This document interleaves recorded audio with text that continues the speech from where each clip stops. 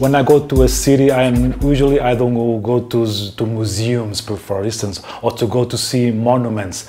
I like to feel the environment of the city, and the nightlife it's essential in the life of the city. The club culture in Lisbon is very strong nowadays because it's very eclectic in a way.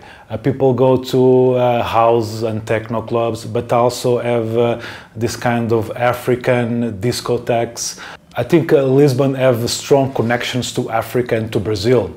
So this is the most important role for Lisbon, in my opinion, you know, to assimilate and to recreate this influence that came from Luanda, from Mozambique to Cabo Verde to Rio de Janeiro, São Paulo, and to recreate that in our own language and at the same time to translate that to the rest of the world.